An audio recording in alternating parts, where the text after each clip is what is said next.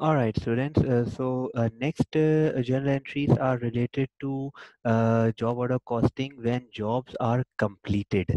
That means when once you complete your job, how that job is transferred from work in process department to finished goods department.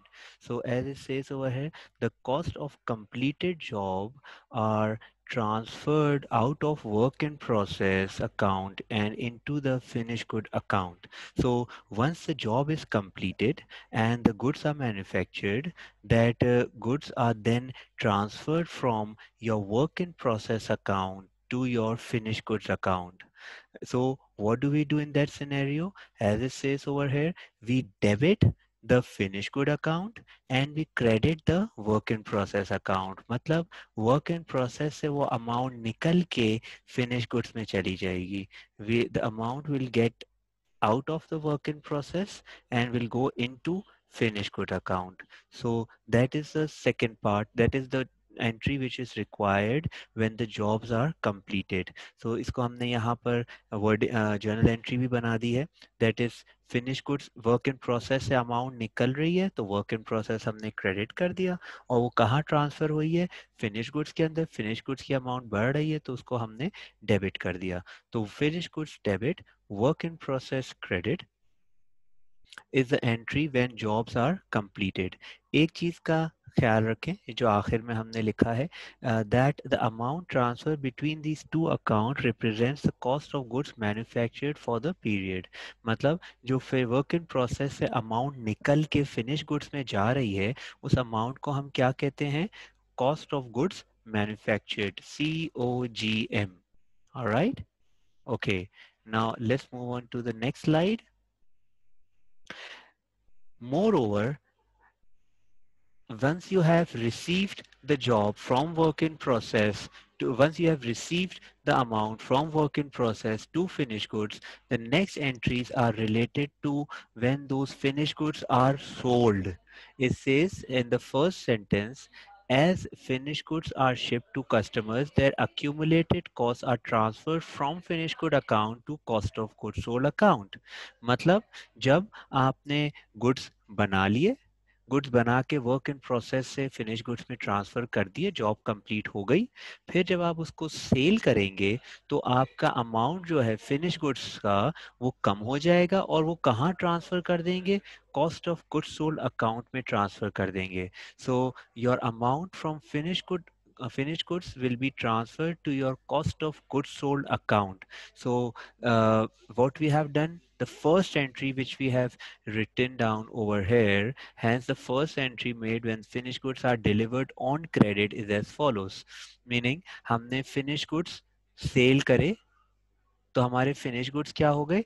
कम हो गए, तो credit कर दिया. और मैंने क्या बताया था हम कहाँ उसको ट्रांसफर करेंगे?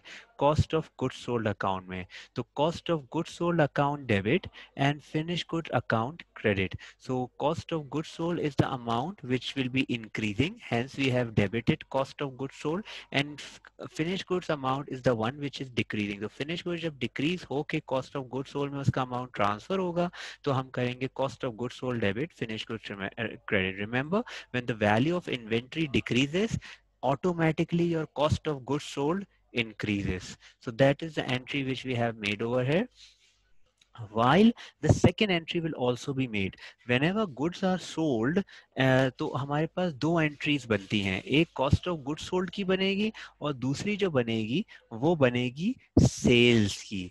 इसमें क्या होता है? It says while the second entry made is related to sales and it is as follows. तो हमने सेल्स करे ना, जब देखें हमारे फिनिश गुड्स सेल हुए तो finish goods credit, cost of goods sold debit. लेकिन वो जब सेल्स हम करते हैं तो सेल्स की भी एक एंट्री बनती है. क्यों?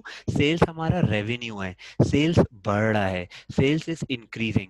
और हम लोग अगर लेट्स से फॉर एग्जांपल अगर उसके अगेंस्ट हमें कैश मिल रहा है तो हम कैश डेबिट करेंगे, और अगर हमें उसके अगेंस्ट कैश नहीं मिल रहा, हमें अभी क्रेडिट पे हमने सेल करी है तो हम अकाउंट्स रिसीवेबल डेबिट करेंगे.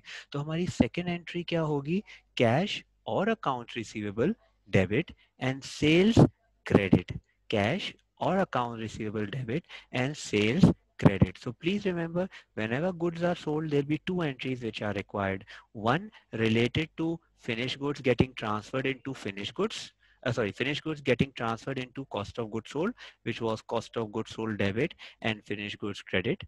And then the second one where our sales amount is increasing against your cash or accounts receivable. One important note which I have written down at the very bottom of the page or the slide, sorry, is that the first entry related to cost of goods sold is made at cost price, while the second entry related to sales is made at selling price. So please remember that the first entry which we have made, cost of goods sold debit and finished goods credit, यहाँ पर जो हम amount लिखेंगे वो हम उन goods की cost price वाली अमाउंट लिखेंगे, उन गुड्स की कॉस्ट प्राइस वाली अमाउंट आएगी। और जो सेकंड में हमने एंट्री बनाई है, cash debit account receive cash और account receivable debit and sales credit, यहाँ पर जो वैल्यू आएगी वो वैल्यू आएगी related to selling price, related to selling price. तो इन दोनों का फर्क बहुत साफ है, वैल्यूज दोनों में सेम नहीं होंगी। पहली एंट्री में जो वैल्यू आएगी वो कॉस्ट प्राइस पे आएगी और सेकंड एंट्री जो आप बनाएंगे उनकी में जो वैल्यूज आएंगी वो सेलिंग प्राइस में आएंगी।